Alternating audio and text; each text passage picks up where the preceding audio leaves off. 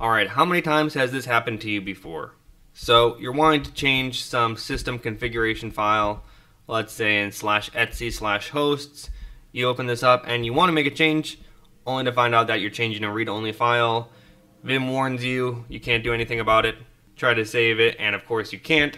So what you might be thinking of is sudo. And it's a very intuitive solution. It makes sense.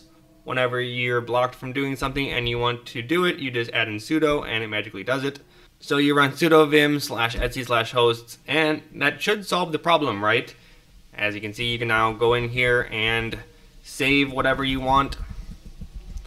And that works exactly as you would expect. But there are a couple of things wrong when using sudo vim, and that's why I don't recommend that you should ever use this command. Because, first of all, let's talk about the aesthetics. As you can see, we're not exactly in the same Vim as we were before. What happened to our beautiful theme?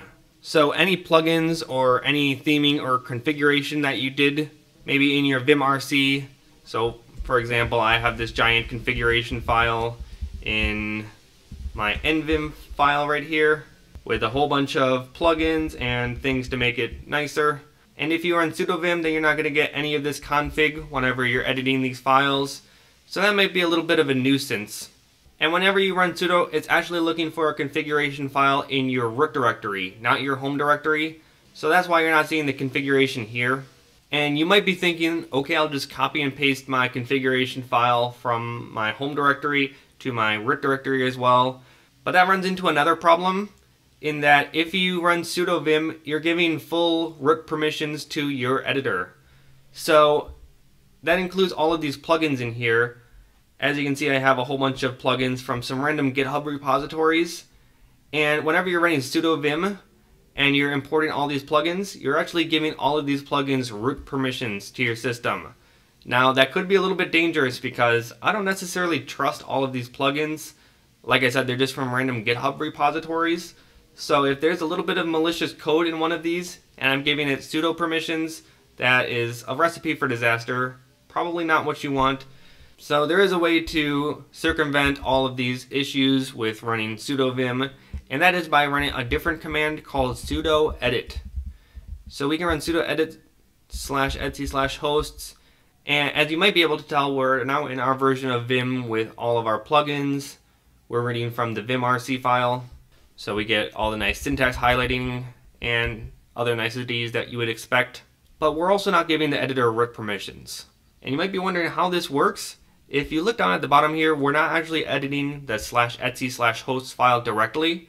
We've actually created a temporary file, and only once we've finished editing this file will it copy and replace the /etc/hosts file. So since we're editing a fake version of this file, we're not going to do any damage to anything. So we can just go in here, change something, close out of this, and the changes are only going to take effect once you close out the editor. That is maybe one small drawback, but let's say we quit this. And now /etc/hosts should be changed. Cat this out, and that change has been made. And you might be wondering about the temp file that was also created in /var/temp.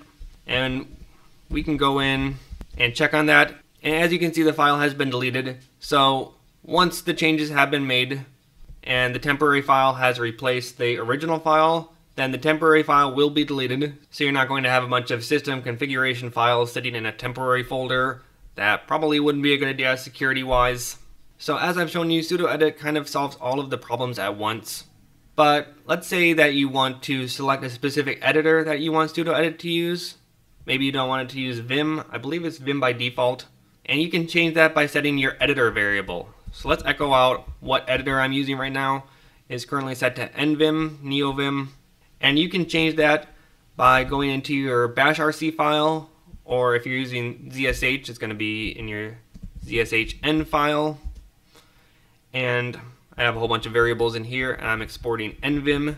And by default, it will use your editor variable or your visual variable. If you have that set, I don't, so it's just defaulting to my editor.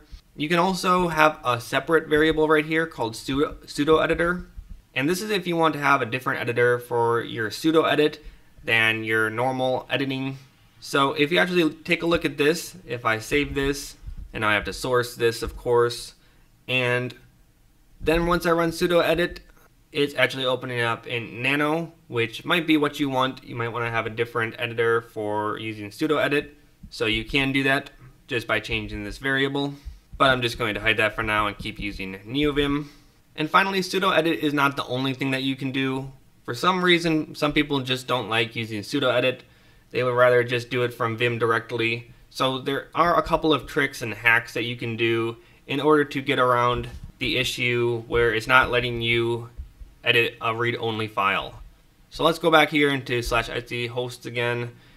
And as you can see, it's saying that you're changing a read-only file, but you can still go through and change it. And a little weird trick that you can use in order to still save this, even though we're not under root permissions, is by running :w to save it, and then using sudo t and then a %.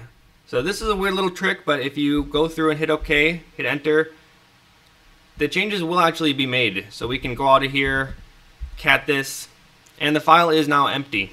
And it's kind of a hassle to type out every single time, so you can just set a shortcut in your vimrc. I'll leave a link to this, which is something you can add to your vimrc. You can cmap W ! To automatically run this little command right here. So that is another way that you can do it. And there's also a plugin here called suda.vim, and this does the same thing in that it allows you to write to read-only files, but you might prefer to do it this way. It might be easier, so I'll leave a link to this as well. But that's all there is to it, so you're not going to catch me in any more videos typing in sudo vim like a noob. This is a little trick with sudoedit that more people should know about. I might be one of the last people to have heard about this, and hopefully this can save you from all the issues that you can run into with using Vim and sudo vim.